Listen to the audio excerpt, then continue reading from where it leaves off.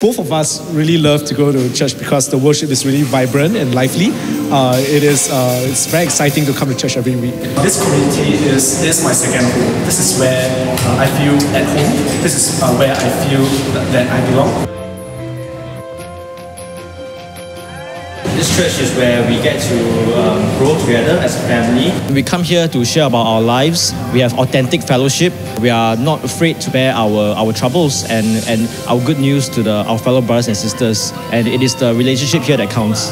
I'm very encouraged by the brothers and sisters in G2 as they are doing their part to raise funds for building G1, and also they are doing their part to pray for the church. I'm so thankful that we are all in one family.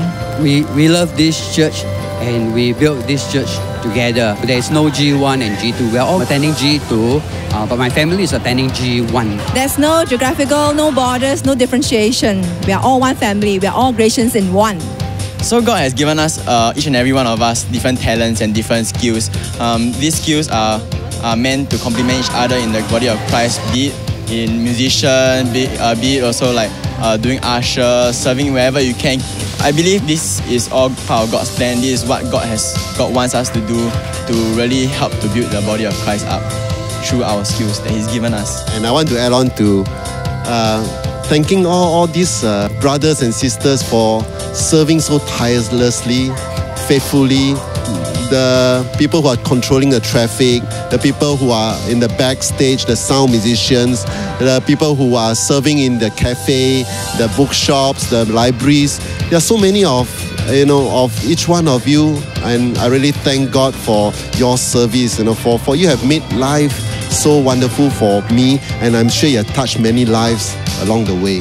Thank you very much. A few weeks ago at our cell group, we were singing the song, "The greatest thing in all my life is knowing you, loving you, and serving you." It reminded me of the simple outcomes of our walk.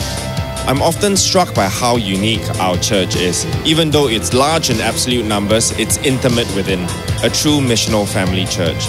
But large absolute numbers also means that many services are run every week. And what we don't really appreciate is the support functions that go on in the background to help support all these services. Like a family church, the body has many parts and we all play our function to support this family. We've been learning through the Ordinary People, Extraordinary Power series that even though we are ordinary, when the Spirit empowers us, we truly can do extraordinary things. So it is my prayer that as a spiritual family church, we all play our part to exercise our gifting, our talents, even giving of our time and resources, so that the greatest thing in all our life will truly be to serve Him. And we do it as we serve this family.